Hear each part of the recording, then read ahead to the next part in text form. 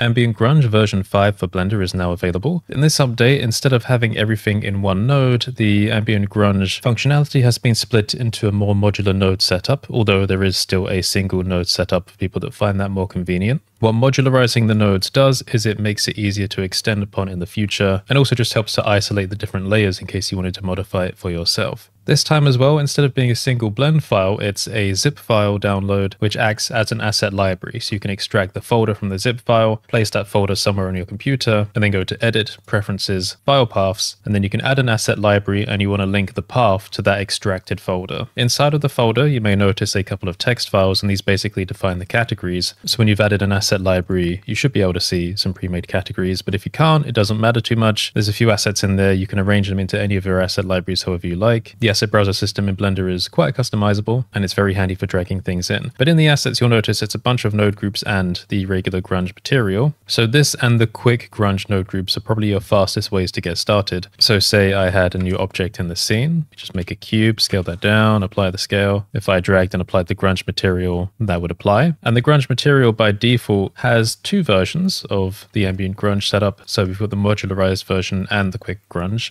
and you can just swap between which one's being used by clicking on the material output node. They look slightly different just because of the different muck level values at the moment, but we can slide that back and forth to control the grunge. But likewise, if I make a new material, let's do an icosphere, scale down, apply scale, give it a new material, and let's say I already had a material set up, but I wanted to add some grunge, I could drag in the quick grunge node group. Then what I would do is we'll notice that like the two main input parameters are vector and base color. So if I make a texture coordinate node and use the object input, which is kind of standard practice for procedural materials, and for base color, that can be a color or a texture map, literally like anything you want that would make sense in a color input. So I can drag that in. From here, I can now use the color and normal outputs. So if I plug the color into a principled BSDF, you'll see the grunge applying. There is normal as well, but it only really applies over the areas where there's dirt. And from here, we can start controlling the effect. Parameters might have changed a bit. So the muck range min basically defines what's the minimum starting point for the muck. If you imagine there's an AO mask, so it kind of helps you to get more control over the range. The rest of the values are pretty much the same as they used to be as well. The cleanup strength parameter is kind of imagining sweeping up some dirt after the muck's been applied. So if you reduce that, then you'll notice things are more kind of evenly distributed. Again, naturally, it's all kind of AO generated, so ambient occlusion, and adaptive to what's happening in the scene. So if there's any geometry near it, the grunge will apply. Let me just increase the brightness a bit. Now this should also work in EEVEE, but because it's dependent on ambient occlusion, it may look different to the cycle's result. It may change if things are animated. Basically, it's been designed for cycles, but you can use it in EEVEE, and I'm lagging because EEVEE is not a great engine at the moment, but you can use it. It's not really specifically designed for it, but it should be compatible. But as I say, it's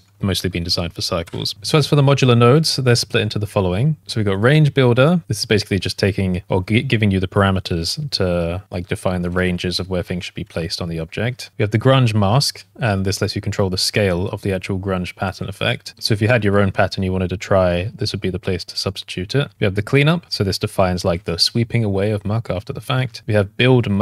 So this is basically taking the masking after cleaning and letting you do the actual control for letting the dirt grow around an object. Please note that at level 0 there is some dirt, but you can also force negative values if you wanted. So maybe minus 0.5, there's still a tiny bit, minus 1, etc. So if you really wanted, you can put it back further, because 0 is just a soft limit if you wanted to animate. But because it's going to be applied to objects of any shape with any kind of concavity, if that makes sense, it's hard to know exactly where 0 is going to be for every type of object. So just use your own intuition. You can push the values however you like. Dust and AO, this is a basic one. Dust basically just like adds an extra layer of like, well, kind of dust around where cavities would be. And some types of objects all look better than others. It actually looks quite good on this one, but it's kind of up to your own discretion how you want to use that. And similarly, a little bit of ambient occlusion just for kind of punching the darkness a little bit more in the objects. Again, looks pretty good on something like this. So again, we go from basic with nothing applied to ambient grunge applied. So if you like the look of this, remember these values, take a look at them. It's entirely up to you how you want to modify it.